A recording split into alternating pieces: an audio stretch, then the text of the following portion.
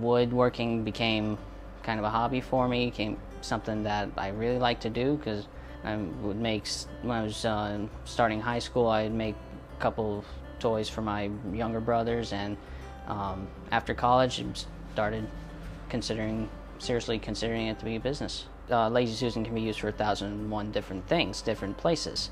It's not just for the dining table. Several occupations that utilize Lazy Susans to great effect. Cake decorating is a big one. Photography makes it easier to turn around, turn products, and I mean just all around. It's an item that has stood the test of time. One of the products that I'm working on right now is a chairside table that utilizes tongue and grooved board, and what that does, it gives a nice multiple board appearance, gives more texture to it.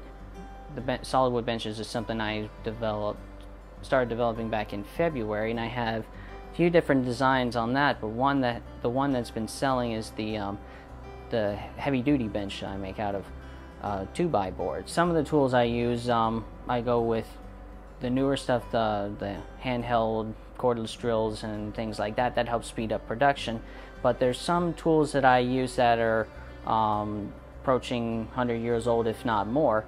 I like to go to antique shops occasionally, and a lot of times when I go into one, I find old hand tools for woodworking that nobody wants, but that still work, and that I use a few of them quite often on the pieces that I build. The big thing that makes me stand out from everyone else is quality. On everything, I like to use solid wood, no fake wood or anything like that. What's being offered in the market today is that the quality of the materials is not there, the craftsmanship, the workmanship is not there, it's not thought out properly on how it's built, especially on furniture today. So what I always make sure what I do when I work on a piece is that I plan out how it's going to be built, what's going to be used, and will it last. And that's the big thing, will it last? And I can say with confidence that anything that I build with my business is built to last.